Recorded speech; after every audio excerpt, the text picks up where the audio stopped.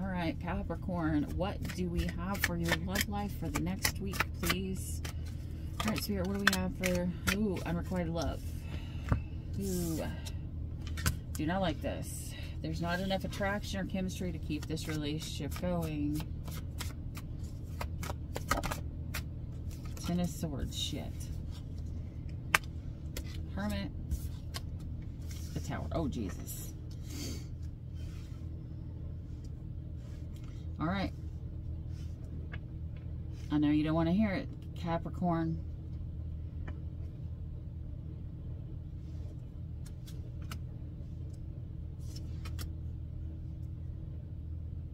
What's the code word? Healing. Yeah, healing sucks. Healing is a bitch, okay? There's a possibility you could find out that someone betrayed you. You were really in love with somebody else and they weren't in love with you, so to speak.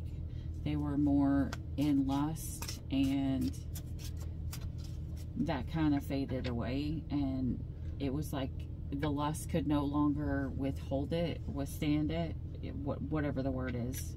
Keep it going. The lust could no longer keep it going. It ended you. Either you were hurt or they were hurt in the past, which set them off to find themselves and burn down any tower that they had in the past. Anyways, we've got the Queen of Pentacles here. This is someone who is very loving and nurturing. They are very generous. They're very practical. They're very business oriented. This person,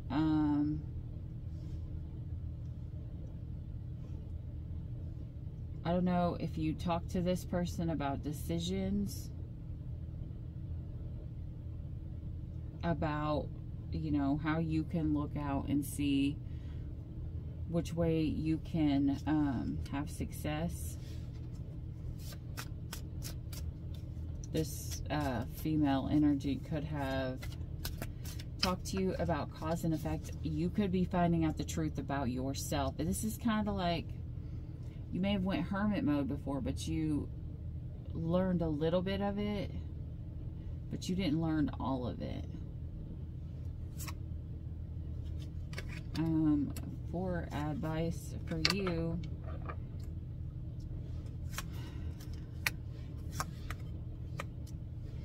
you have the ability in the future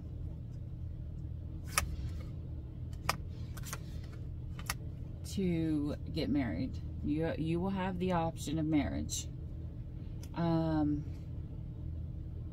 but temptation will come in, and someone will have to be strong, because it's going to test your wish fulfillment. You know, someone here may get very overprotective.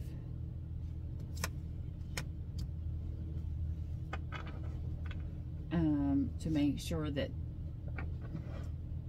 or someone could now have fears that someone's going to cheat on them, or they're going to be lied to, probably because they have financial abundance and they're afraid to get taken advantage of. For some of you guys, I don't know if you're hanging out with somebody who has a cat. Like, I don't know. I just see this woman who's over here by herself loving this cat. And you're just over here with this. This could be you over here with this, like the dogs and this old man that's given, you know, someone money.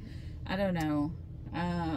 But you're afraid, Capricorn, that someone might be a player, and someone could be coming back from your past.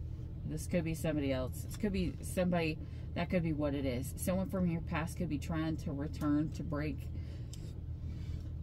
up what it is that you have. And I think what it is they're sensing that you might be moving on. And so they're going to try to come back around and try to see if they can manifest you back. But this person is the devil.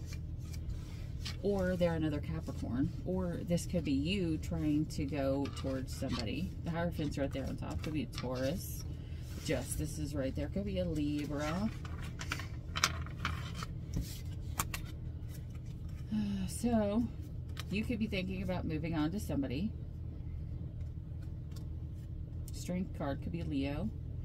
Judgment, Justice, Devil. We got Cancer. We got Libra, Scorpio.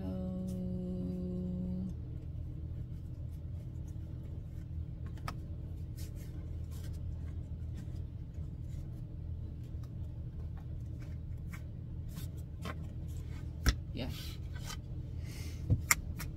Anyways. Yeah. Whoever this is, and I think this might be somebody who might be somebody of the past. Somebody who ended because it was supposed to end, because it wasn't equal. There was no equal give and take. It ended for what it was supposed to, okay? Let that person go. If you do decide to move on, I think if this is by any chance a twin flame,